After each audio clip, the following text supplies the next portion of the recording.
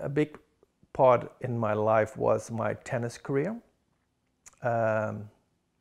where this little boy, sensitive, insecure boy, was faced with a very competitive world in which he had to compete and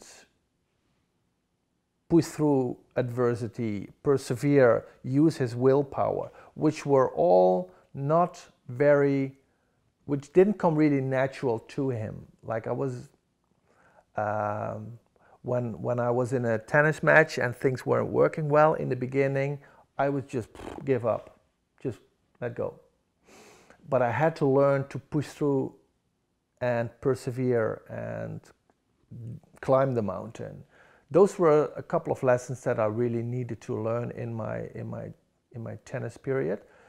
Because I've been through a depression, I really felt how it was to not know myself, to deal with intense fear and anger and frustration, and to walk through that dark night, really feel that, and then come out of it and see that the light is stronger than the darkness. So that was a big transformation period in my early 20s that happened. And then obviously my whole business period right now, where I feel that everything that has happened in the past has kind of prepared me to share my story now with people, with the world, as an author, as host for workshops, retreats, public speaking. That's what I want. That's what keeps me going now. I just want to share what I know and who I am with as many people as possible. Because I feel that, especially in these times where so much is changing in the world and so much fear and insecurity and you know, is coming to the surface, that the world needs people who speak from a different energy than that, who speak from an energy of love and of compassion and of wisdom sometimes. That's even if things look ugly from the outside, this change is maybe needed to break down all structures in the world and be ready for a new home to be built. And then change looks messy in the middle.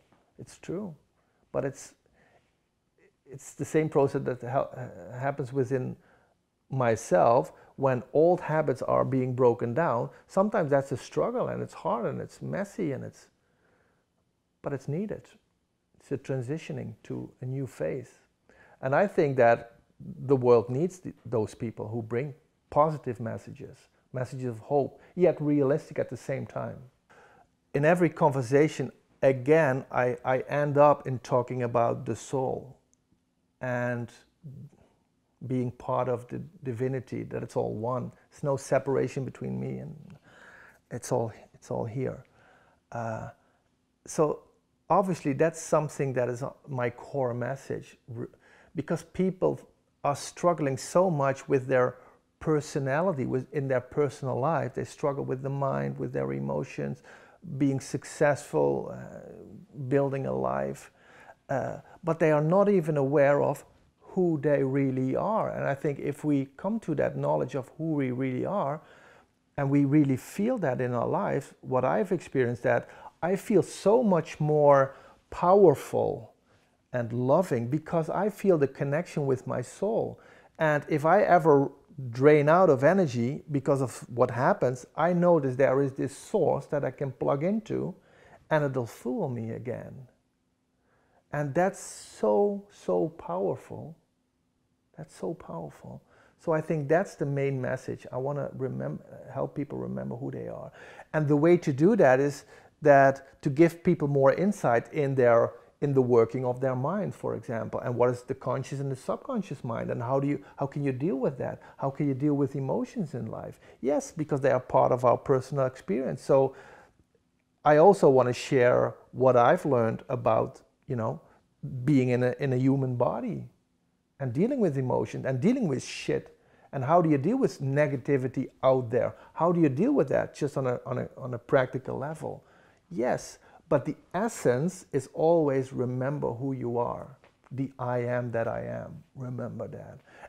And feel that and help people have that experience of feeling. Because the moment you feel that that's who I am, then everything starts to change. The energy level starts to change. You start to change. And then the world outside will change for you.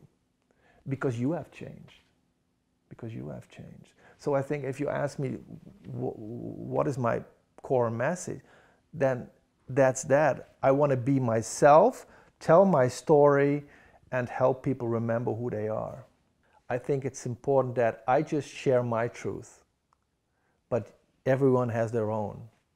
And it's not about who is right and wrong. It's about what we have seen so far from life, what we have learned from life, or what we have remembered to already know.